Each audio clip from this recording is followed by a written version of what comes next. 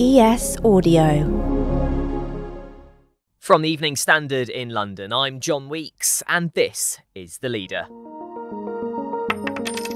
There's more bad news for the pound, as it dropped to its lowest level against the dollar since 1971. Early this morning, sterling fell to just $1.03 in early Asia trade, before regaining some ground through the day to north of $1.08. This latest drop is thought to be in response to Chancellor Kwasi Kwarteng's mini-budget announcement on Friday, which featured the biggest round of tax cuts for 50 years, as well as further comments he made over the weekend suggesting yet more tax cuts were on the agenda. This morning, Labour's Shadow Chancellor Rachel Reeves explained how the drop in sterling could impact interest rates. When sterling falls, it means that things that are priced, particularly in dollars, go up in price. That includes gas and oil, but it also includes other imports. And that means more pressure on inflation. She was speaking to BBC Breakfast.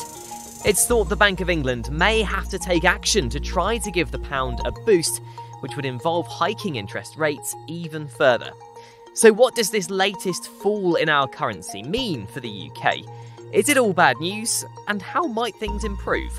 Joining me now is the Evening Standard's political editor, Nicholas Cecil. So, Nick, we've seen the pound drop again against the dollar, seemingly in reaction to the Chancellor's budget on Friday. What can you tell us about it? Well, this seems to have been triggered by fresh comments over the weekend by Kwasi Kwarteng, where he suggested that there could be more tax cuts in the pipeline. Now, markets were already nervous, but after he'd made kind of £45 billion of tax cuts in his mini budget, and they seem to have been spooked again. And certainly in early trading in Asia, Asian markets, the pound fell to around 1.03 against the dollar. When markets opened in the UK, the pound recovered a bit more to about 1.07. But certainly it hit an all-time low of 1.03, which is the lowest since decimalisation in 1971. And obviously, as you mentioned, it's the lowest in over 50 years. How significant a drop is this in the grand scheme of things? This is very significant for the government, and there's growing talk this morning that the Bank of England, its Monetary Policy Committee, will be forced to do an emergency intervention, possibly within the next week or so, to try and prop up the pound. It's so weak and is heading possibly towards parity with the dollar. And you mentioned there the rumours the Bank of England could hike interest rates again in response to this. What have you heard about that, and how would that help the pound? If the Bank of England puts up interest rates, then you get a better return on investing in Britain, and therefore it makes it a more attractive currency. So it would support the pound if interest rates go up. But if interest rates go up, so do many people's mortgage bills. And we're already in the middle of a cost of living crisis. And the last thing that many homeowners want is now to see a hike in their mortgage bills. The other factor here is that the government's cost of borrowing is also increasing. Now, the Chancellor has gone on a kind of £72 billion debt splurge to fund his tax rises and his huge energy bill support package to help keep gas and electricity bills down this winter. There are also rumours if the pound drops even further, perhaps to parity with the dollar, backbench Conservative MPs might not back the Chancellor's plans. Is that likely, and what would happen then? There's already kind of signs of growing unrest among the Tory backbenchers this morning.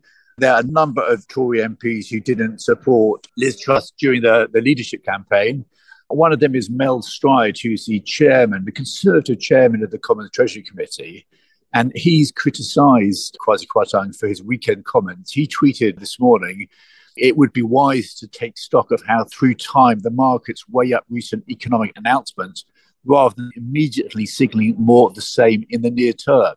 So Mel Stride is not a supporter of the Truss government. He was a Rishi Sunak backer. So it's not hugely surprising to see this. But again, it is a sign that Ms Truss could face trouble on the backbenches if things don't calm down very soon. Now, the Chancellor has hinted at more tax cuts to come. What more is he expected to do, and will more cuts just exacerbate the problem? We don't have anything firm yet. This government, and Mr Kwarteng is a very self-confident man, has shown no signs of kind of pulling back from their agenda to slash taxes to try and generate greater growth for the country. Their philosophy argues that you try and increase the size of the cake rather than focusing so much on how you distribute the nation's wealth. They argue that if you make the cake bigger, there's more for everyone to have. But certainly at the moment, the British economy is looking in quite troubled times. And I understand there are reports hedge fund bosses made small fortunes by betting that sterling would fall, suggesting elements of the mini-budget were leaked ahead of time. I know you've done a write-up on it, Nick. What can you tell us about that? There's a suggestion that the Chancellor's decision to axe the top rate of tax, the 45p rate, some suggestions that people knew about that in economic circles 2 days or a couple of days before it happened. Reports suggest that hedge fund managers, some of them have been shorting the pound, making a lot of money. And so Labour have asked the city regulator to look into whether there's any possible link between these apparent leaks of the mini budget and hedge funds making large profits. And these two recent drops in the pound, are they a warning sign of what's to come, or could it just be a temporary blip? It could be a temporary blip. The danger for the government is that when the markets smell blood and smell weakness in the pound, that they pile in even more, and then the economic crisis deepens, and the government may really have to kind of reconsider some of its strategy. If it's just go press on without making any change in direction, without tacking a bit, then it's very much left to the Bank of England to push up interest rates to try and make sure that the pound doesn't fall any further. Let's take a break now. In part 2, Matthew Lesh, an expert from the Institute of Economic Affairs, gives us his take on the drop in the pound. It's worth noting that a weaker pound does make life easier for British exporters, could even encourage some overseas investment into the UK.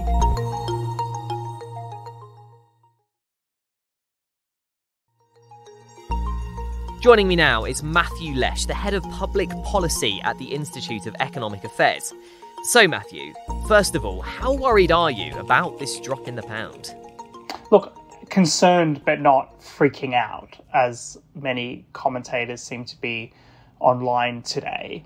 It seems like there's a longer story going on here in terms of the relative fall of the pound against the US dollar, along with a lot of other currencies, which reflects the strength of the US dollar and the Federal Reserve's willingness to put up interest rates. At the same time, there does seem to be some jitters in the markets about Kwasi Kwarteng's budget on Friday. It's notable, though, that most of the decline overnight has been replaced by a recovery later on in the morning and this afternoon. So it doesn't seem like this is going to have necessarily the bigger long-term impact that people thought it was going to have first thing this morning.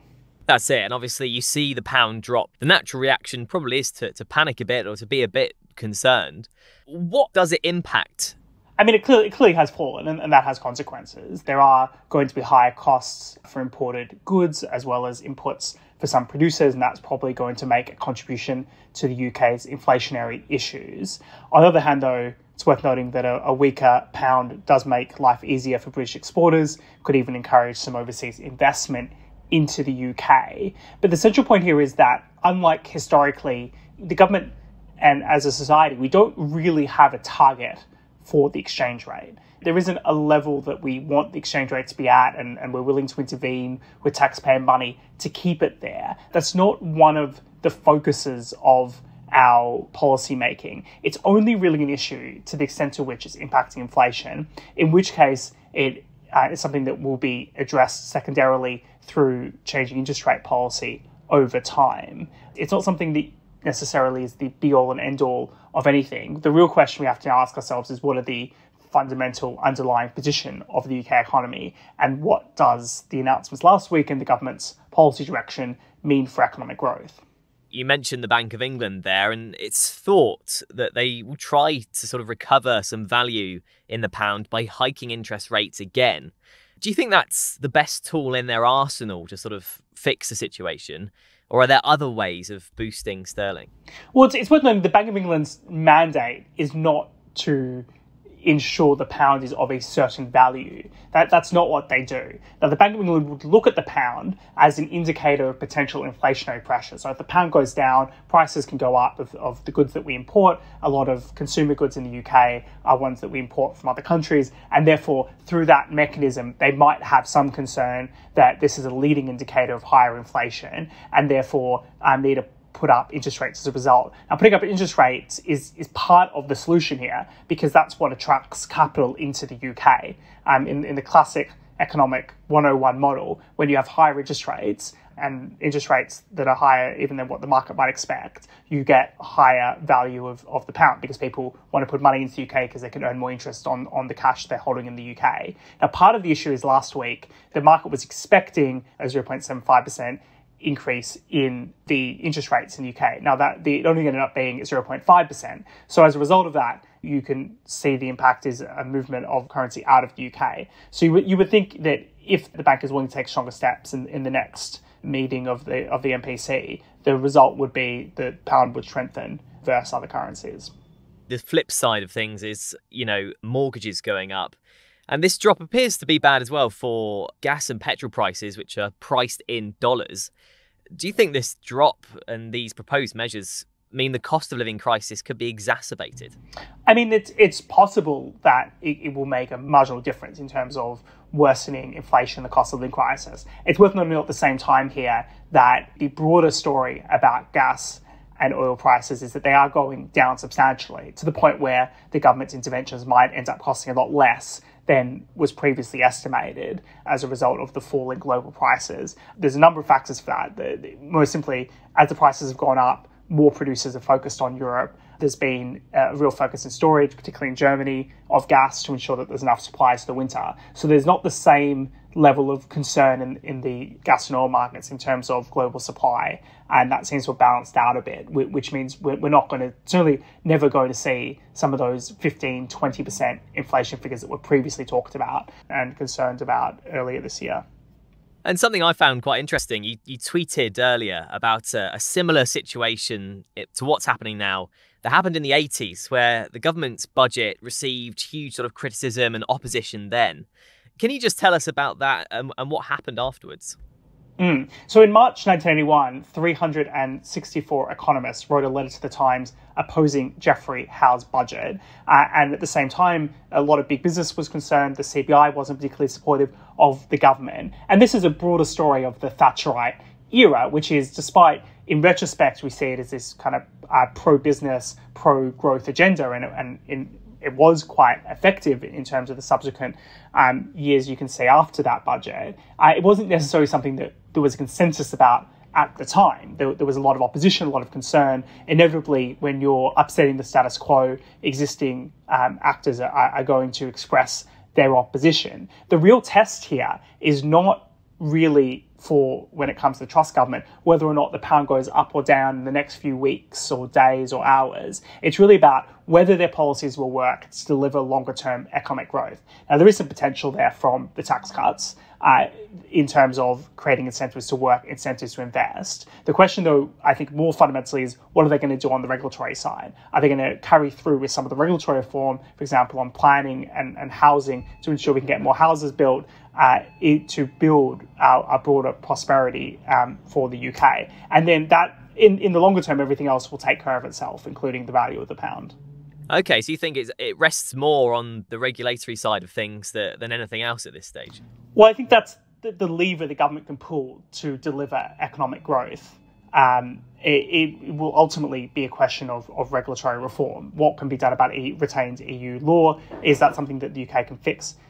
What can be done about planning? What can be done about childcare regulation? So many other areas of regulatory reform that the government has flagged an interest in and could deliver a lot of growth.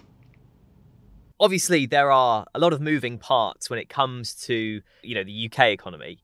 Changes, like you mentioned, that could come in terms of regulation change and things like that. Can you give a forecast in any way for the next sort of few weeks and months based on what we know so far? Or is it simply a case of we just have to wait and see? I mean, it is very much a case of wait and see. The kind of reforms that the government's doing, and I suppose their economic strategy, their go for growth strategy, is not going to have dividends in the coming weeks or even potentially the coming months. It's really a longer term strategy to refocus government policy in the direction of economic growth. It is, in some respects, a bit of a gamble because they put a big down payment in terms of tax reform. Now, that's got to ultimately pay off through a bigger economy and more prosperity. But if that works as something that could very much have a very positive longer term impact, some of the shorter term things like the price of gas or the exchange rate or whatever else it may be will jump around. But it's really that longer term question that I think is at the heart of the government's policy making. There's more on this story in the Evening Standard newspaper and at standard.co.uk.